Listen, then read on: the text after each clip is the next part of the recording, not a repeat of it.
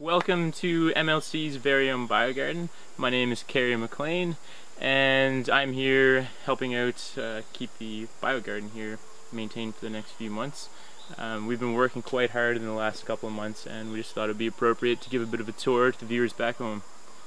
The last few months we've kind of been tasked with a new project, which is really exciting. We've been using the MLC biogarden as a bit of a model project for what's happening in the village across the river called Salvación.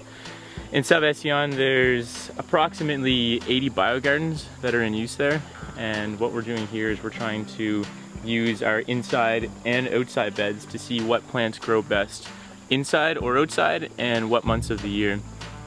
Here we have 6 beds. These are our inside beds which we're using for our experiment.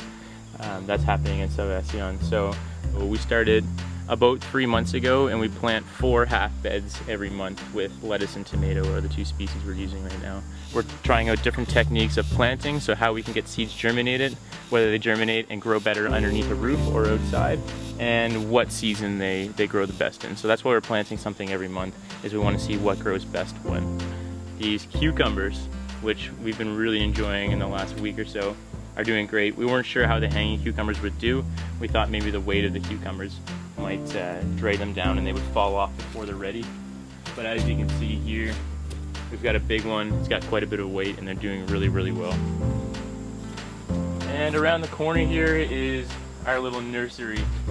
So we've been making use of the egg cartons that come from the kitchen. We eat a lot of eggs here and they come in cartons from Cusco. So they also make a really, really good substrate to plant a lot of seeds in. So whenever we get seeds in, we try and plant them right away. So we'll plant one in each of the egg compartments. Cool, so here in our shed, which is where we keep all of our tools, everything we need to kind of maintain the biogarden, we have our treasure chest of seeds. So yeah, while I'm here I guess we can go over our handy dandy map of the biogarden as well. A problem we were having earlier is people were coming in the biogarden and they weren't really sure what was where and what was what, so we decided to make a bit of a map that we can change whenever we need to.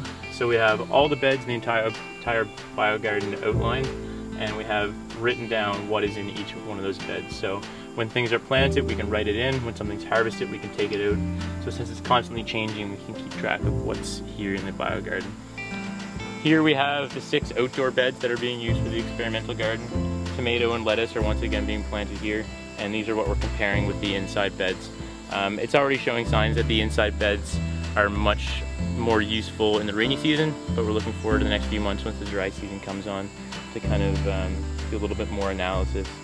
We're also going to continue this experiment for another year, the experiment with the tomato and the lettuce, to see how it grows, so we can apply those methods to all the beds that are in Salvación and hopefully keep people here at the MLC happy, keep people in Salvación happy, and keep us busy as well.